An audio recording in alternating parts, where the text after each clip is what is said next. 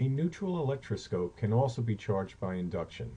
For example, if a bar with a negative net charge is brought near the scope, then the electrons in the electroscope will move down to the leaves and the leaves will repel.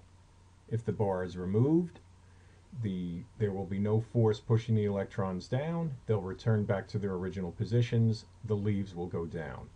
So this inductive effect is temporary. No charge is transferred from the rod to the leaves because, again, electrons cannot jump across the air gap. You could see a similar thing with a rod with positive net charge. Same exact thing will happen. You push it near the electroscope, the leaves will spread apart. You pull it away, the leaves will close. One more piece is needed to effect a permanent change on electroscope. This would be a great time to ask yourself or the students, what is that piece? The missing piece is a ground. A neutral electroscope is connected to the ground and a negatively charged bar or rod is brought nearby.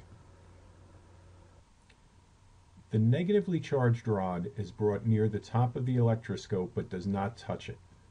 Electrons in the scope will be repelled out of the scope down to the ground, thus leaving a net positive charge on the electroscope, so the gold leaves now have positive charges and they will repel each other. Note, when we talked earlier about the spheres and charging by induction, the charge on the rod that charged them did not change. And again, the same case here. Whatever charge was here in the beginning is still what we have at the end. The reason this is now a positively charged electroscope is excess electrons went to ground.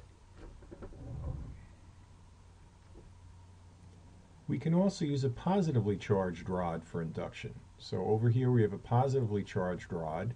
We bring it near the top of the electroscope. In this case, electrons are attracted from the Earth. Remember, the Earth has an infinite source of electrons, and it can either accept them or donate them. In this case, they travel up out of the ground, spread out on the electroscope. You now have negative charges here at the bottom. They will still repel itself. And again, the charge on the rod does not change. If the charging bar is removed while the ground is still attached, the electrons will still have a path to ground.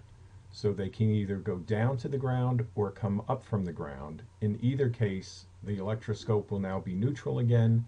The leaves will fall back together with each other.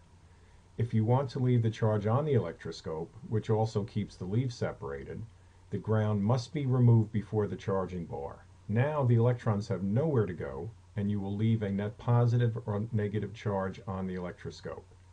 Now in this case, if you use a positive rod in induction, what you get at the end is a negatively charged electroscope. If you have a negative rod, your end result will be a positively charged electroscope. This is opposite from charging it by induction, where the electroscope comes up with the same charge as the charging rod. In induction, it's the opposite.